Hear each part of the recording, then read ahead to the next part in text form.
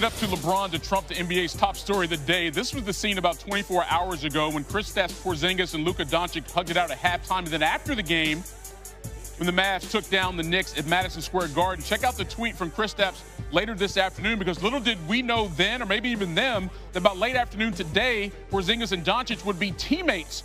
Further proof that there is no reality show quite like the NBA. So here's how the deal goes down. In addition to Porzingis, Courtney Lee, Trey Burke, Tim Hardaway Jr. will be going to Dallas. As for the Knicks, they received Dennis Smith Jr., DeAndre Jordan, Wesley Matthews, and 2 future first-round picks. After this trade, New York is projected to have more than $70 million in cap space this summer, according to our Bobby Marks. He'll explain that coming up a little bit later here on SportsCenter. But right now, though, let's get some Knicks reaction from the front office, starting with Steve Mills, the president. When Scott came on board with me, we started and laid out a plan that we strongly believe in. Today's trade will have a significant impact on us moving our team forward. Over time, it became clear to us that Kristaps was not completely on board with the plan that we had laid out. He is a great player, but this morning in a meeting, he confirmed that he no longer wanted to be a Knick. Given the uncertainty of going into free agency with a player who feels that way, we decided to make this trade. It's just a feeling you get as you're watching how frequently he comes to practices, how long he's around the gym, different things that he's doing, and we just started to get a feel that this might be moving in a different direction. So those are the guys that pulled it off. This is the guy that broke the news. He's the NBA's best insider. He's with us tonight on SportsCenter. Earlier today, you reported there was a meeting between the Knicks and Porzingis. Hours later, you report there's a trade. So how did we get here so quickly? Yeah, there was a meeting this morning, a request for a trade by Kristaps Porzingis. And like you heard Steve Mills say there, the Knicks saw this coming. This didn't just happen. Porzingis didn't just walk in the office and surprise them. This has been lingering from the Phil Jackson era. Steve Mills is one constant in that front office, and Scott Perry's come in. But Kristaps Porzingis' feeling toward the organization hadn't changed. He was going to go into restricted free agency this summer. He could have signed a qualifying offer and become unrestricted next year. And the organization, once he told them he was ready to leave, well, then they were on the phone with Dallas pretty quickly. And Dallas was really aggressive and essentially telling the Knicks, don't get on the phone with anybody else. We'll get a deal done with you right now, and they did. And they were able to do it in a matter of hours. So it's a two-pronged approach for the Knicks. You have to make the move to clear the money. Now they've cleared the money. Our front office insider, Bobby Marks, will be here in a second to say exactly how they might be able to spend it. But how confident is the Knicks brass that they can acquire multiple big-time players this summer? Well, they certainly have the space now for 2 big free agents. And listen, they would love to get 2. But it starts with 1. And if they got 1 significant free agent, they could roll the money over to next year and then go back into it. But there's no question that Kevin Durant is the focus for this organization. And, you know, part of the aggressiveness they showed today to get that money off, you know, to move Porzingis out, was some level of confidence that they're going to be, you know, really competitive in his recruitment come July. Never has a team that's lost 40 of their first 50 games of an NBA season generated this much buzz, but this is the New York Knicks. This is Woj. Hang tight. We're going to have you back in just a little bit, Adrian. And he'll be here to talk about Anthony Davis. The very latest as the NBA trade deadline approaches, February 7th. What is Woj hearing? He's back to talk about that in just a bit here on SportsCenter. All right, Zoom, let's go back to the Dallas side of this deal, because the Mavericks have been on the rise so far this season compared to last year, and Luka is the main reason. They already have 23 wins this season compared to 24 in all of 2017-2018. The Mavericks also have 18 home wins, already 3 more than they had last season. So as you imagine, the reaction all over the league. But what about some of the people involved, or at least some of the guys getting new teammates, including Luka Doncic? Well, just caught me a little bit of surprise, but no, he's an amazing player, so we're happy to have him. And you know, my relationship with Dennis, Wes, and DeAndre is gonna keep on. I mean, they're such an amazing guys, so I'll miss them for sure. You talked to Porzingis last night at halftime. Were you guys talking about anything about this maybe happening? No. What did you guys? It looked like you were laughing and having a good time. Yeah. I know him, so yeah, we did. Are you excited to have him as a teammate? Yeah, for sure. Like I say, he's such an amazing player, you know, and this could be a very good thing. All right, Tim Legler here with us now. Tim, you look at this grouping with Porzingis and Doncic, two young guys with a lot of skill playing different position. Put them on the court, same team. How do you think it goes for Dallas? I think it goes very well. Complementary skill sets. I think this is exactly the kind of player that Kristaps Porzingis needs to be paired with. Right? So we saw him start to come into his own. 22 points a game he was averaging when he goes down. And he can get his own shot and create his own offense, but if you have a steady dose of that with Kristaps Porzingis as your best player having to manufacture his own offense, I think there's limitations on that team and on that player. And he can do some of these things, but I think over a period of 20, 25 possessions when he's your primary option, he's going to wear down. This is where I think Doncic makes him better. The delivery of the basketball in pick-and-roll settings and on dives and on slashes with his passing ability, it makes Porzingis a better player because he's going to be an elite finisher and he'll receive the basketball where he needs it. Luka Doncic right now, at 19 years old, is one of the best deliverers of the basketball in the NBA, whether that's off pick and roll, post entry, finding guys ahead on the break, whatever that may be. So if you now take some of that responsibility of creating offense out of his hands, he just becomes an infinitely better player. And I think you are now going to see Kristaps Porzingis, when he finally gets on the court with Luka Doncic, you're going to see the very best version of who he is. Because as good as he was in New York, Mike, I don't think we've come close to seeing what that is. He needs a point guard that can manufacture the way that Doncic can and draw attention and find with that height and that vision. He will give him the basketball in some sweet spots. I think actually it's a dream pairing for both of these guys. Great move by the Dallas Mavericks to get Porzingis. Former All-Star Luka Doncic probably going to win the Rookie of the Year. You could have these guys together for the foreseeable future, 8-10 years down the road there in Dallas. What a pairing indeed. Tim, appreciate it, brother. Thanks, Mike. So we've had Woj weigh in and Tim Legler. If you're wondering what Stephen A. Smith thinks of the deal, hang tight. I guarantee he'll bring a level of emotion and passion you've rarely heard. And when I'm talking about Stephen A., that's actually saying something. And that's coming up here on SportsCenter. He's on full blast as a hardcore Knicks fan. Hang tight for that. Mavs and Pistons, so obviously life begins without a ton of their lineup. Harrison Barnes, the only normal starter in there. All those guys are going to both cities. Fourth quarter, the one constant. Barnes got it. Mavs win tonight. They match their win total from last season. Under 3 minutes to go. Pistons down 2. Drummond got it. His team's meeting for the second time in 7 days. A little familiarity. 42 ticks to go. Griffin, who's having a great season. Looking, finding, hooking. Pistons up 3. 14 ticks to go. 3-point game. Barnes for 3 to tie. No. Devin Harris, rebound, throws it to Brunson, and Griffin is going to intentionally foul Brunson. Mavs still down 3, putting a little pressure on the kid to hit some free throws. Made the first. Mavs down 2. The College Player of the Year off the mark. Mavs had a great chance to grab the rebound, but if anybody's going to grab a rebound in this game, it's Mr. Rebound. Drummond comes out with it. Harris and Powell ran into each other. Ball bounces away into the hands of Drummond. Pistons win 93-89 on a new... Back to the NBA and battle for first in the East. Giannis and the Bucks, Kawhi and the Raptors. Kawhi averaged about 32 points a game this month at second best in the NBA. And Giannis went for 43 the last meeting between these two teams, which is one shy of his career high, most ever in a loss, and he was trying to avenge that, something serious, and the Raptors D couldn't do much about it. Just slicing through the defense, getting to the rim at will. Giannis, Euro stepping, Greek stepping, whatever you want to call it. Dude is long and can cover a lot of ground. He goes for 19 points, 9 rebounds, 5 assists. Let's go to the third quarter. Giannis, baseline past Kawhi. That was easy. And then later, Bucks starting to blow him out. Eric Bledsoe pulls up from 3, bottoms. It's a 22-point lead. One more possession after that. Bledsoe off the rim, and DJ Wilson with the follow-up jam. But the Raptors would mount a run. Pascal Siakam on the break with the finish. Later, Siakam now in the corner for 3. That's good. And then the Raptors come back here. DeLon Wright, they're within 11. Let's go to the fourth quarter now. Siakam matched up against Giannis. Talk about some young talent in this league. Do not sleep on Pascal Siakam. What a player he's starting to become there. in the 6. And here's the steal.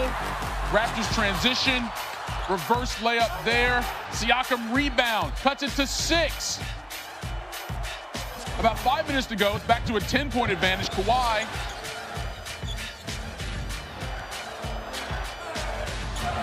Hits it to go off the glass. He finished with 16 points, but of 7 of 20 from the floor. And then here he drives, cuts it to 6. But the Bucks would not be denied on this night. Traveling north, Malcolm Brogdon hits it big there. They win it 105-92. The battle for the East won this night by Milwaukee. Possible Eastern Conference Finals preview. Nets Spurs in San Antonio. After this Nets turnover, we got a bat, several of them flying around the arena. And if you're thinking, I've seen that before, you would be correct. Hal trying to do everything he can, maybe wave a towel or something to get them out. Not sure that's going to work. So you remember Hollywood 09? Ginobili swatting it right out of the air. This was so long ago. Duncan, Ginobili, Parker, and Bruce Bowen were on the Spurs. Back to Thursday night.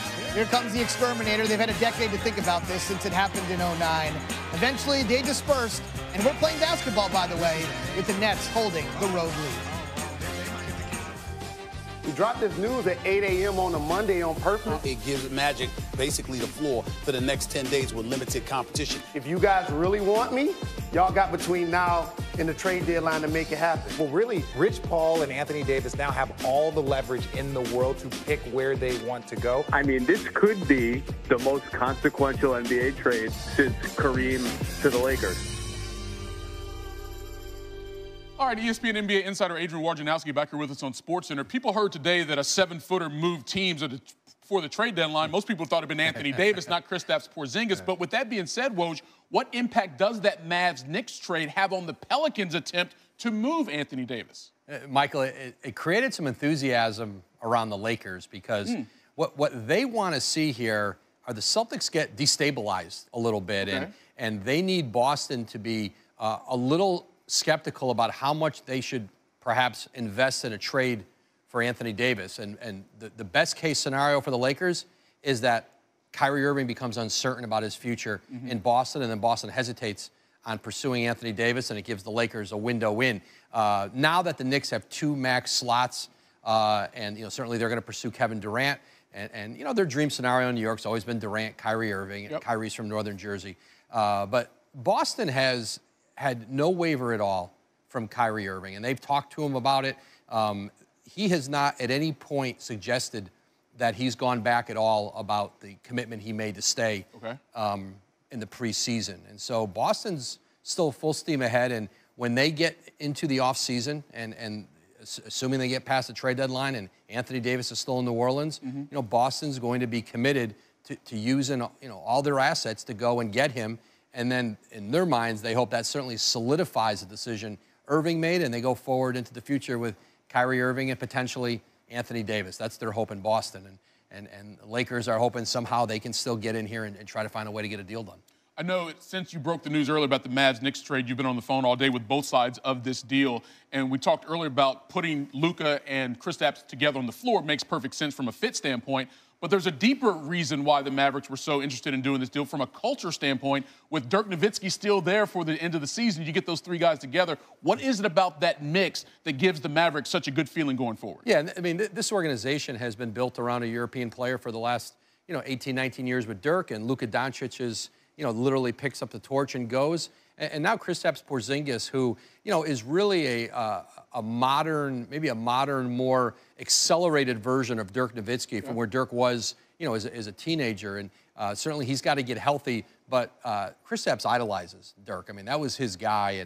And so I think his mindset's going to change pretty quickly here. He wants to be embraced. And I think that there were a lot of scars from the Phil Jackson era in New York for Porzingis that he wasn't able to get past. And I think to enter an environment where they're enthusiastic, where they're dying to have some more star power there, and he and Luka really do play off each other, I think he's going to have a good run in Dallas. Woj, always with the best knowledge inside the NBA. And, of course, you got the trade deadline coming up next week. I wonder how that's going to go, Woj. We'll find out on Twitter and here on SportsCenter. Appreciate it, man. Thanks, Mike. All right. In 4 years after he was drafted 4th overall, the Kristaps Porzingis era in New York is over. The Knicks traded him to the Mavericks in a multiplayer deal, a move that teams the former All-Star with rookie sensation Luka Doncic. Now, this move comes less than a day after Porzingis met with the Knicks front office and voiced his concern about the team's future direction. And all of a sudden, we get a trade. You know who was really interested in what happened in New York with this move? Stephen A. Smith. Don't even need to talk about what Dallas got out of this deal. It's Porzingis with Luka Doncic. That's the future. That's all they care about. In the case of the New York Knicks, yes, you got DeAndre Jordan. Yes, you got Wes Matthews. Yes, you got Dennis Smith Jr., who Phil Jackson should have drafted instead of Frank Ntilikina, by the way. But that's neither here nor there. Here's the bottom line. You're the New York Knicks. You have cleared a minimum of $68 million in cap space. That gives you enough room to go after not one, but 2 max players, and that's a minimum. They also got 2 future first-round picks in the mix, but that's beside the point. The $68 million. Why is that so important, ladies and gentlemen? Because you got to get 2 stars. You got the Brooklyn Nets going after 2. You got the Los Angeles Clippers potentially going after 2. We know what the Lakers are going after, but now the New York Knicks are in the mix with Kyrie Irving, with Kevin Durant, and then some. Potentially available. I'm sorry, not even potential. Likely, we shall see what happens. The New York Knicks are in play. All right, so you knew Stephen A was going to have a reaction, but, I mean, pretty much the entire league did. Check out Joel Embiid. I mean, he went LOL next level with that one. C.J. McCollum thought it was a good time to turn on notifications, and Bradley Beal was ready for the fireworks to come. And they certainly did, as Porzingis, now a member of the Dallas Mavericks. And again, we still got the trade deadline next week. We got a lot going on. Knicks will have plenty of cap space in play this summer, as we mentioned. Talk about some of the highly coveted free agents. Kevin Durant, Klay Thompson, DeMarcus Cousins, Kemba Walker, Kyrie Irving, and if Kawhi Leonard opts out of his player option, which he is expected to do, he too would be a free agent. Zubin, I think I'm going to need a vacation this summer to get away from the NBA. It's a lot to absorb right here. In other words, the Knicks are going to have plenty of options. Bobby Marks spent plenty of years, 20 namely, in NBA front offices. Take us through the dollars and cents of this all for what the Knicks might be raring to do this coming summer. Well, this offer was all about cap saving for the summer of 2019. As you can see in that big green number right now, the deal to send Kristaps Porzingis, Courtney Lee, Tim Hardaway Jr. now has created $71 million in cap space for New York. That's good enough to get a max slot, because here is where your roster is. You have all young players, Dennis Smith Jr., Kevin Knox, Frank Ntilikina. Here is what we're looking at for free agency. The possibility of a player like Kyrie Irving. If we slide him in here, that leaves you with $39 million in room. You still have enough in cap space for a player like Kevin Durant. Oh, man. That slides you in there. And there are your 2 free agents. And basically what it does is you can go into July 1st and say, pick a teammate. Who do you want to come play with right now? Wow. That's a pretty good question for one of these guys to answer, to perhaps bring the other one aboard. Bottom line, the Knicks have a relatively new president, GM, and coach. And if the triumvirate wants to swing for the fences this summer, they'll certainly be able to do it and have money to spare. Bobby, thank you. Seems only appropriate that the Knicks are already back in the spotlight. Part of the Friday doubleheader. Celtics, Knicks at the Garden. They're all building around Kevin Knox for the moment. And then the newly minted all-star reserve, Nikola Jokic, and the Nuggets host the red-hot Houston Rockets with James Harden. It all starts with NBA Countdown at 7 Eastern on ESPN, streaming live anywhere you go on the ESPN app. We mentioned the return of LeBron. He was upgraded to doubtful earlier in the day. The rumbling started. He is back at the Staples Center, though they're the opposition on this night, taking on the Clippers. This is LeBron's first basket. No minutes restriction, by the way, on the King. He might go full board tonight. We're tied at